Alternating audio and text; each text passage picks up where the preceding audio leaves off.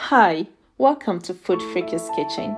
In this video, I'll be showing you how I make this perfect cheesecake without the conventional block cheese which most recipe calls for. If you live in areas where you have just the spreadable cream cheese, then this recipe is for you. It's just so perfect. The texture and flavor is everything you want in your cheesecake. You just have to try, taste and see for yourselves that God is good.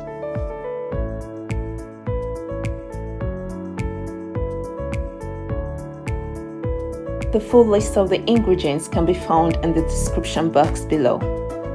So to begin, I greased my springform dish. Here I have 250 grams of cookies. You may find some recommended options in the description box. So I placed the cookies into a ziplock bag and crushed them into thin crumbs like this. Into that I added about 2 teaspoons of lemon zest, 2 tablespoons of white granulated sugar, and then I combined, after which I added 80 grams of melted butter. Combine that properly. When done, transfer into the baking dish. Spread and level it down like this. After which I baked it in a preheated oven of 175 degrees Celsius for about 8 minutes. Kukuzayan. Okay, so when ready, take it out and let it cool down completely. Now to prepare for the water bath, I overlapped 4 sheets of foil paper and tightly wrapped the foil around the outside of the pan.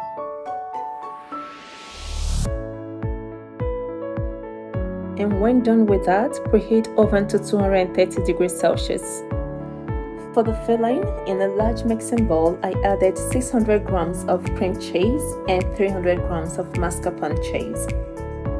Using a hand mixer on a low-medium speed, I mixed just until it's smooth. You don't want to overmix this. Next, I sieved in 2 tablespoons of corn flour and mixed on a low speed until just combined.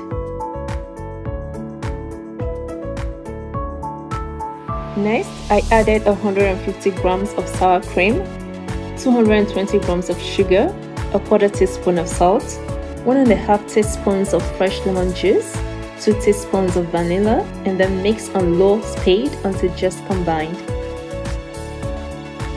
Finally, I added 4 whole eggs, mixing in one at a time. Using a hand whisk, I stirred gently to remove the excess bubbles. After which, I placed the baking dish into an oven pan and poured the batter into the pre-baked crust. Next, carefully, I poured boiling water into the oven pan until the water is about halfway up the sides of the cheesecake pan. Now place into the oven and bake for 15 minutes. After 15 minutes, without opening the oven, reduce the oven temperature to 100 degrees Celsius and bake for 1 hour. Puffy edges and slightly wobbly center says cheesecake is ready. So do not panic when you see it wobble like this. It's normal. It will set properly when cooked. Just slightly touch the center, and if it doesn't stick, then you know that your cake is ready. Okay, usually I will take it out of the water and put it back in the oven to cool there.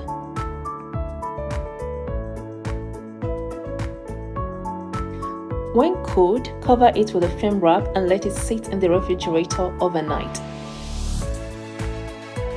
At this point, the cheesecake is set. So using a warm spatula, I gently scraped around the pan to help release the cake. So here you have it, ready to be served depending on how you like it. For me, I like my cheesecake with some fruit sauce, so here I whipped up some cream for garnishing and topped with some homemade blueberry sauce.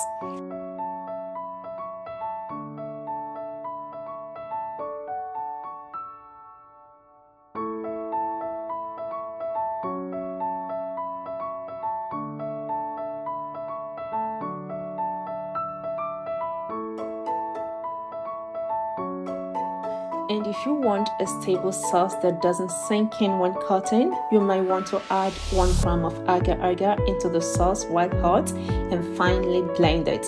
Then spread it on the cake and decorate as you want. To get in a smooth cut, it's advisable to dip your knife into hot water, wipe off with paper towel before cutting.